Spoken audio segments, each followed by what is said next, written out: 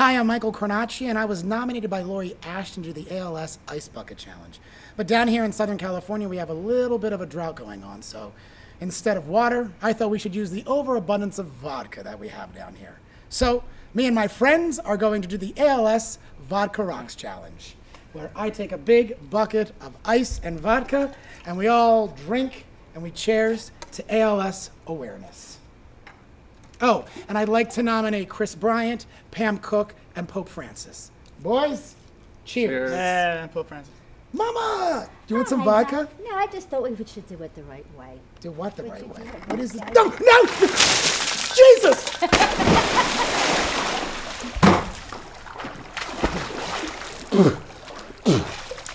Did you get water in the vodka?